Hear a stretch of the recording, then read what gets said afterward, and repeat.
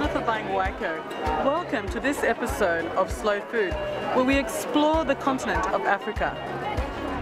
Hi, I'm here with Ali from the Tunisia store, and he's just going to take us through what products they've got here, made from an ancient wheat. These are derived from this. From the wheat, yes? Yes. All these pastas. It's ours. It's from Tunisia. Oh, so wheat is originally from Tunisia? Yes. Aha. This wheat is from This there. is the school, primary school. In the primary school, we have a garden.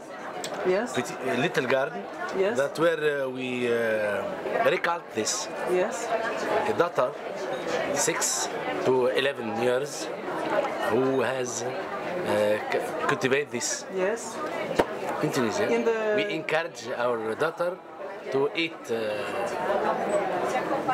Local food? local breakfast. Local breakfast. This is halalam.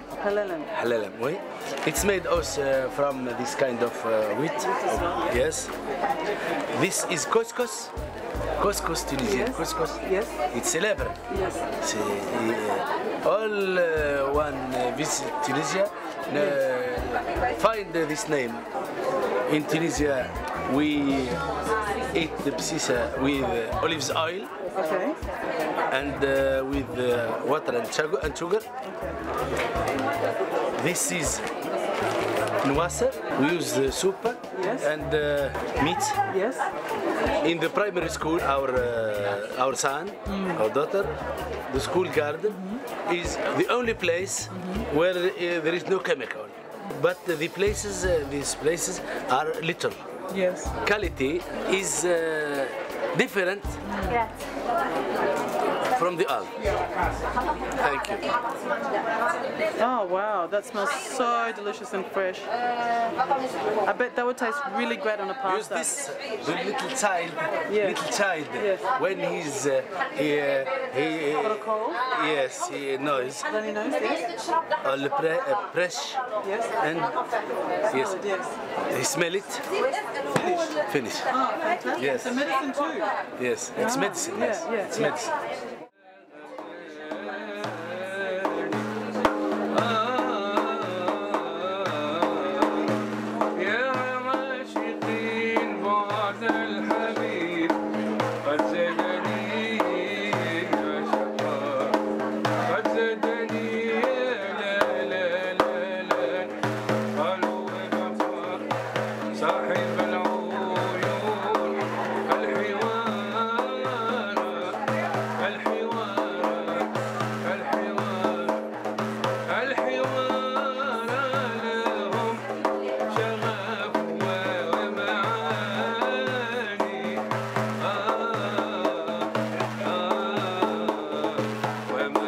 There's some other delicious foods here from Tunisia.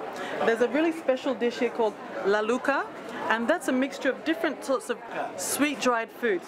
So you have raisins, figs, dates, and we've also got some carob here. And there's also this really fantastic breakfast food from an island in Tunisia called kurkena. It's basically made from fennel and some seeds, and it's all ground up. And yeah, it's a very healthy breakfast, so we're going to try some of these. So this is the laluka. You can see there's some nice sesame seeds on the outside, and this one's made with dates. Really delicious. It's nice and sweet, but it's made without sugar, so it's really healthy for you. Just delicious. So this particular laluka, it's also mixed with olive oil as well to keep it together and keep it moist. And this one is made with figs. Delicious. Slightly different flavor, not as sweet as the one that I had before. Okay, let's try the next one.